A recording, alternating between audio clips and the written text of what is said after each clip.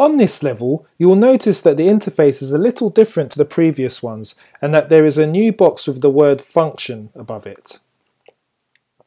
This is where you would normally write your function, but on the next set of levels, they've already been created for you.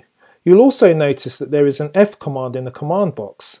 The F command stands for function and is a special type of command in that it will do whatever appears in the function box. So in this example, adding the F command to your program will make the character walk forward, and then pick up. Let's try it out. So I'll add the F command to the program, and to show you how it works, I'm going to step through the code. So I'll press the step button, you see it jumps into the function and it walks forward. Press step again, walk forward again, press step again, do the pickup, and then press step again, and it comes out of the function back to your main program. So now that we've done that, let's try and complete the rest of the program. So what we need to do next is turn left, which is the blue command. So if I add the blue command and then try that out, make sure that it is indeed correct.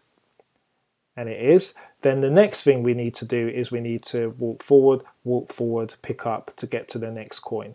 You remember that that's what our function does, walk forward, pick up, so we can use the function again. So add that, press run to test it out. Okay, so that works great. And then finally, to get to the finish tile, we need to turn right, which is the orange command, and then we need to walk forward 2 times. So we turn right and then walk forward 2 times. Press the reset and then press run to try that out.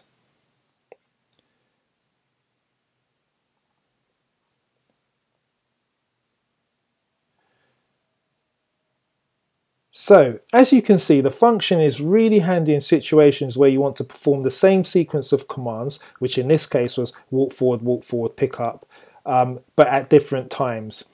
In the next set of levels, all the functions have been written for you, and your job is to figure out where to use them. However, there's one last note of caution. These levels don't have the pickup command, this command here, it doesn't have it in the command box. So if you mistakenly delete the pickup command, just note that you will have to press the rubbish bin icon to get it back. And unfortunately, this will delete your program as well. So if I press the rubbish bin icon now, you'll see that the whole program is deleted, but I do get the function command back. So just beware.